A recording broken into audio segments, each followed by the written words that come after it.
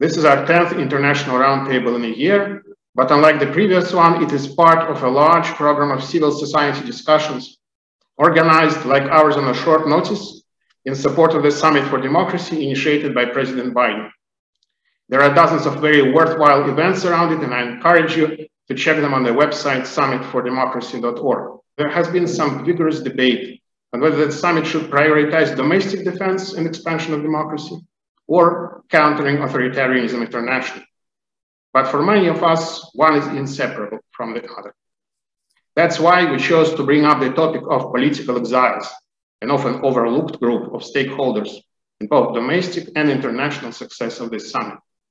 As immigrants with strong opinions, at times too strong for some tastes, because of their heightened sensitivity to the erosion of democracy and to corrupt influences from their native countries upon the West, exiles are often a domestic factor in their new countries. Those of them closely connected to democratic and human rights struggles back home may still be an international influence there. And they are a transnational factor too, affecting at least somewhat bilateral relations, even by their presence in a new country, let alone if their old government is bent upon transnational repression, which does not always mean dramatic kidnappings and murders, because in my community, transnational repression has been mostly low-key. It relies upon vast Kremlin-connected funds invested in Western institutions back when these funds were welcomed and even solicited. The influence they bought has been used for many years to divide the exiles and to misrepresent them to Westerners. In the words of John Kennedy, foreign policy is too important for all of us to leave it to the experts and the diplomats. The Summit for Democracy is that rare chance to open it up to transnational voices, not just from corporate elites, but also from the middle and lower layers of society. In fact, one such political exile who grew from a humble start into an internationally recognized leader arguably is the most effective and unifying from our part of the world. And I mean, of course, Svetlana Tsikhanovskaya. And we learned last week that she will be invited to the summit, speaking there, which is hugely positive news, not just for our Belarusian friends, but for many others. The study of immigration has many aspects. One of the most interesting of these to me is immigrant identity. My discovery and study of the Russian Anzacs, about 1,000 natives of the Russian Empire who enlisted in the Australian Army in the First World War, allowed me to see how the Anzac legend, the cornerstones of which are mateship, egalitarianism, and to use the Aussie expression, a fair dinkum go, works with the other, the people of other ethnic origin. The story of a Ukrainian serviceman, Teofil Volkovsky, a former teacher and political immigrant, is telling in this respect. After the war, he married an Australian woman and became an outback farmer. Volkovsky wrote numerous letters to the editor in the local newspapers, about which Tom told me. Dad would always write in the paper about things like kangaroo problems, always writing to a minister for this and to a minister for that. He started an organization called the Western Settlers Association.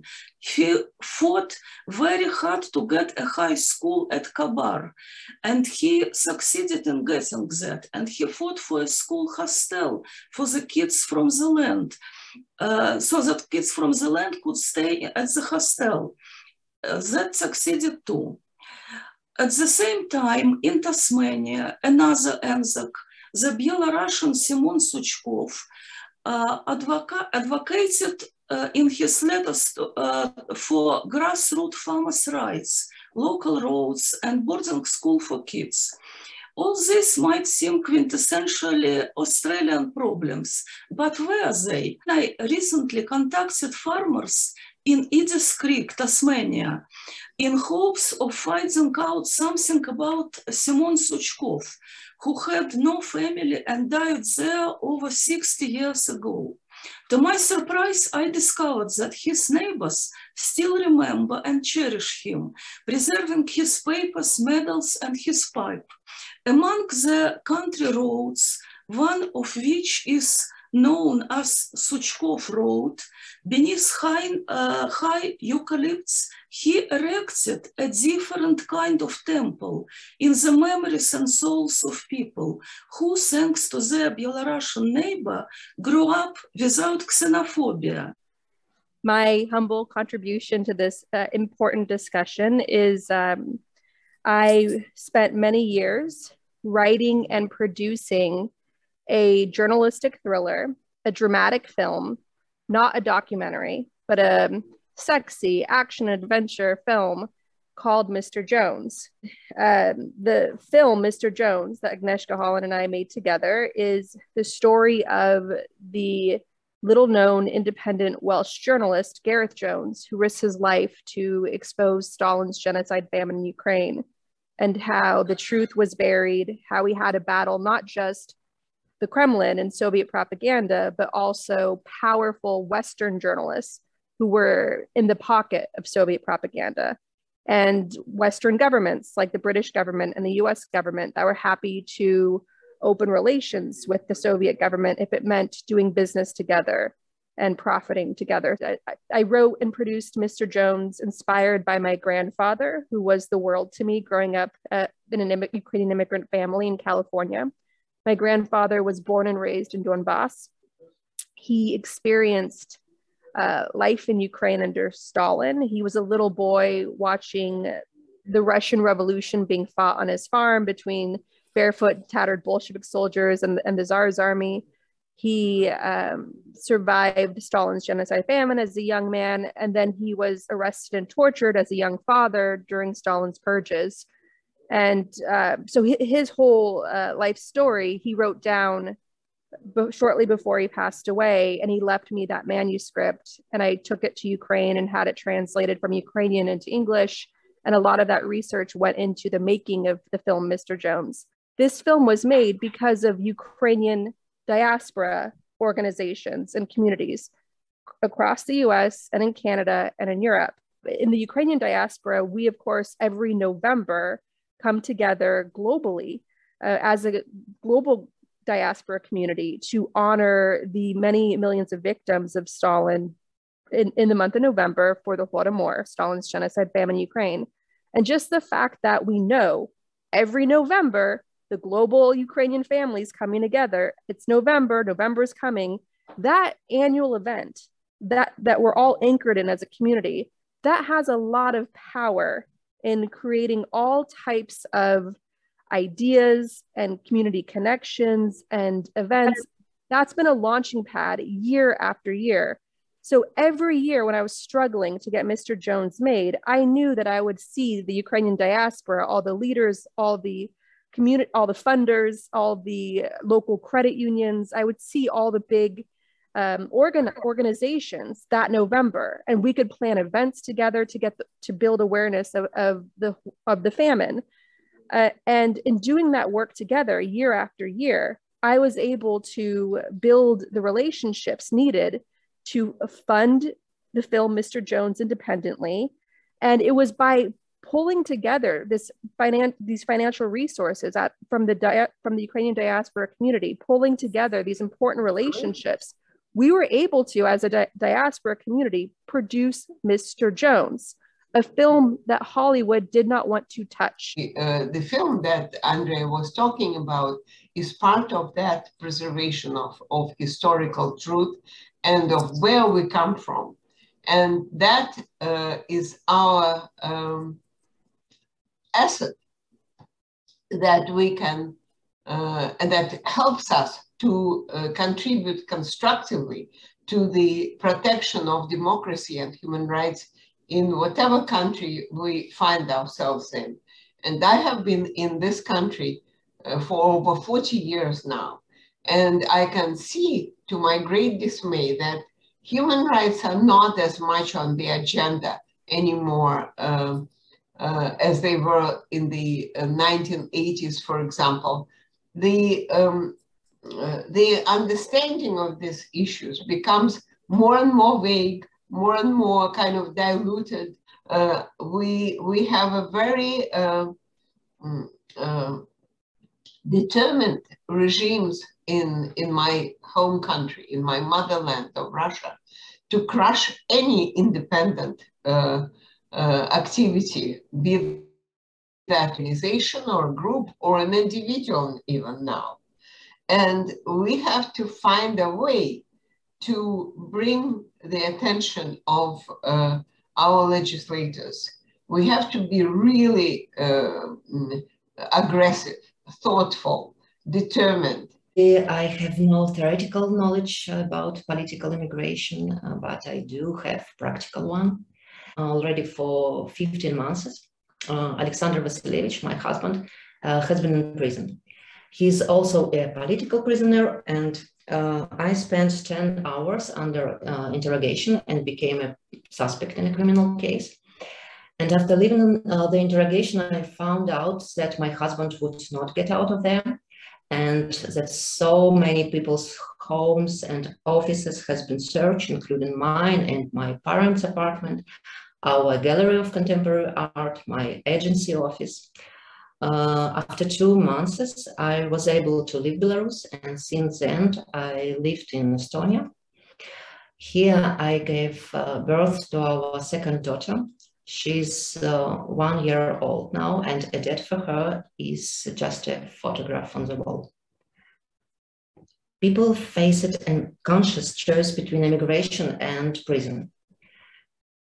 There are many people who have chosen immigration, and I'm personally very grateful for them for this choice, because they can continue to influence the situation. They do so through unimaginable personal challenges.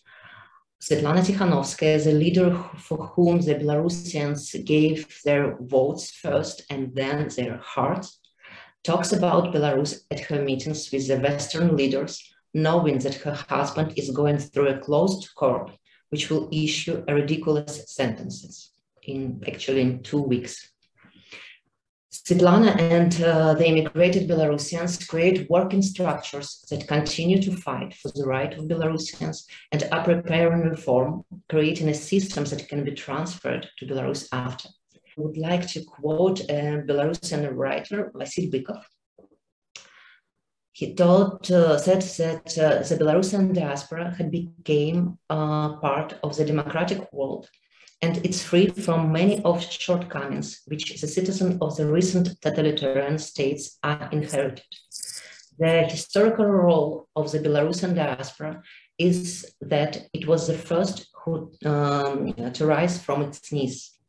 The diaspora preserved essential elements of the national culture, kept her native language pure, and remained faithful to the idea of national revival.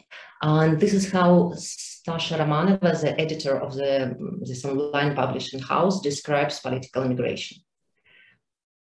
You are not an economical refugee who sold an apartment, a calculated life in a new place for a year ahead.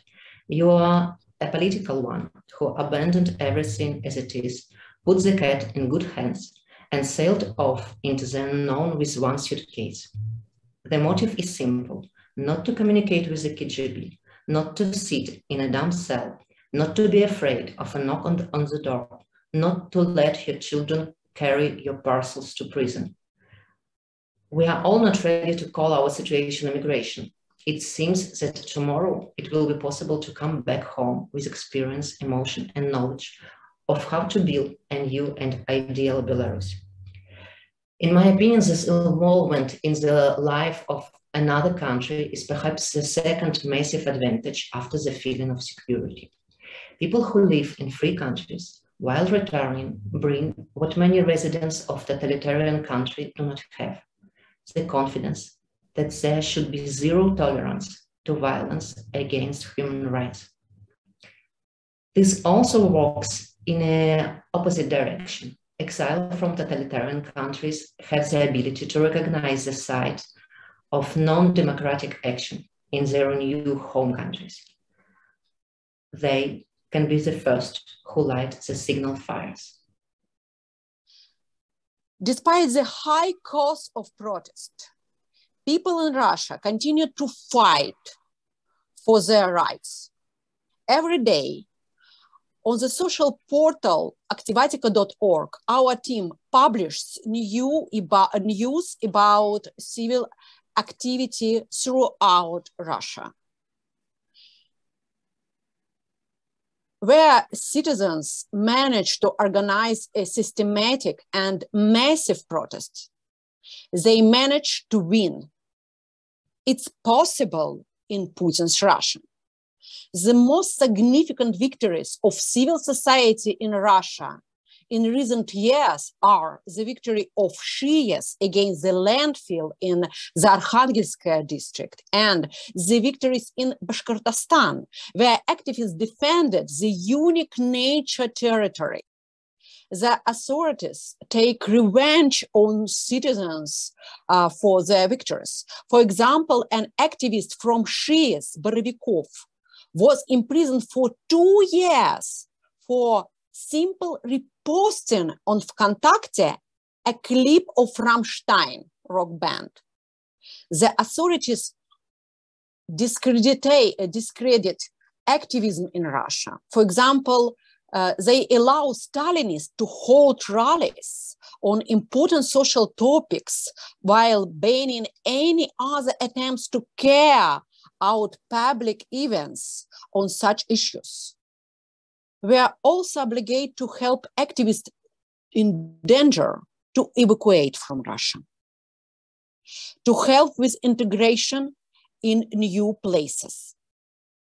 Our new priority is to preserve the life and health of activists and help activists both inside Russia and outside Russia. Our main problem is that Europe continue to collaborate with Putin's regime and continue to buy from Putin gas, oil, and other natural resources.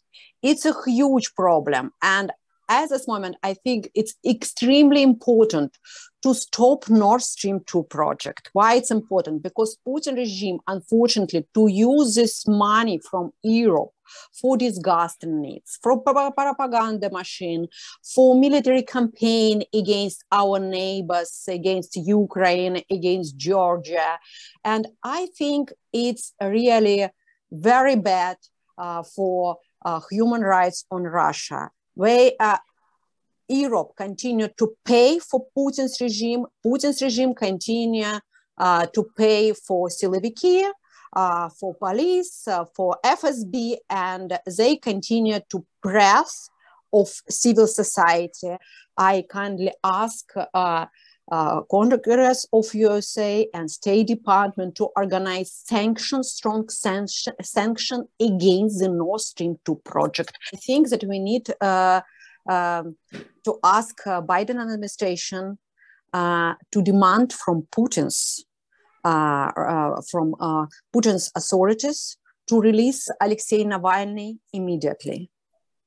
And well, I think that we need to ask Biden to demand from Putin to stop pressure to memorial immediately too. And if we speak about support of Russian civil society, I think that at this moment it's extremely important to continue to support independent NGOs from Russia, because a lot of NGOs, independent NGOs, were forced to move to Europe, to America, and continue their activity out of Russia. And they continue to organize services for grassroots groups, and it's extremely important to support them. Dozens of activists from Navalny structures became on prison, and it's really very, very dangerous for them. And I think that we need to help them to evacuate from Russia. And it's so simple to buy tickets for them, but it's so difficult for this simple people from Navalny structure to buy a ticket from Russia to Europe. It's really a very high cost price for them. They don't have money. And I think that it's really a good idea to organize a special foundation and help for activists from Navalny structure to evacuate from Russia and help them on new places, because I'm sure that these activists continue their activity on Europe, on USA. It's really extremely important to keep life and health of activists. 20 years, I have been an active participant in the Ukrainian political life, and numerous times have had skeptical and sometimes cynical statements about the influence of the diaspora on the life of the country. For example, do not teach me how to live, just help me financially. As life has proven, this did not help. In order to rule a democratic society and to live in it, we have yet much to learn. The size of the Ukrainian diaspora is about 1 million. Almost 100 years have passed since the founding of the first public organization. Today, they have almost 60 of them. They are different. Some of them are more active in political life, science, education, others in the cultural, religion, or financial. They have unconditional unity in one sense, helping their homeland, where the war is still going on strong after 7 years. And almost 14,000 Ukrainian soldiers and volunteers who have died at the front. Ukrainian youth in the USA that created a volunteering organization that, in the cooperation with veteran organization, bring the wounded the treatment and rehabilitation. This organization also helped the family of soldiers killed in war. They continue to lobby for the government bills that will help end the war. Of course, we feel a lot of solidarity and a lot of support from Europe and from America, United States. But we have different feelings of time. I mean that I spoke to Svetlana Tikhanovskaya about work and about any decisions that can be made in her team.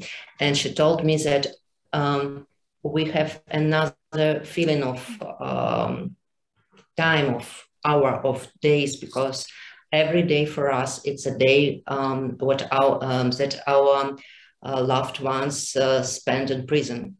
And no one will ever help us to return those. Western country do a lot, but actually I think that this pressure is not enough right now. And we have to support democratic forces, and we have to pressure the regime and stop trading with them.